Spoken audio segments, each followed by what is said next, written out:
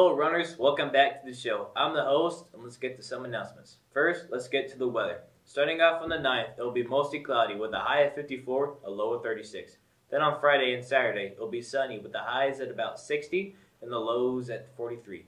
Then on Sunday, we will be blessed with some rain with a high of 63, a low of 43. Then getting back into the week, Monday will be mostly cloudy, taking away our sky privileges with a high of 60 and a low of 41.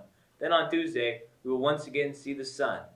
This will give us a high of 61 and a low of 43. Then finally Wednesday, it will once again take away the sun and give us some more rain. The high will be 60 and the low will be 44. Next, the school musical hosted by Chaparral Singers is coming up. The show will be on Friday the 10th and Saturday on the 11th. It will start at 7 p.m. It will be in the auditorium. There will also be Parents' Night on Thursday, so if your kids are in the show, watch out for that. Thanks for joining me for the announcements. Now let's get to the next segment. Oh yeah, we should try to recreate the old Clash Royale emotes. Grr.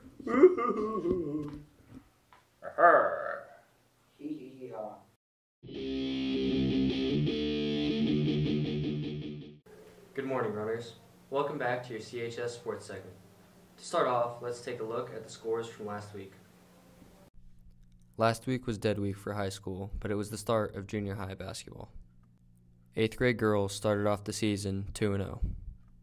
The 8th grade boys and 7th grade teams are all 1-1 after this past week. Junior high girls basketball travels to Trinity to take on the Knights this Thursday, while the boys will be taking them on at home.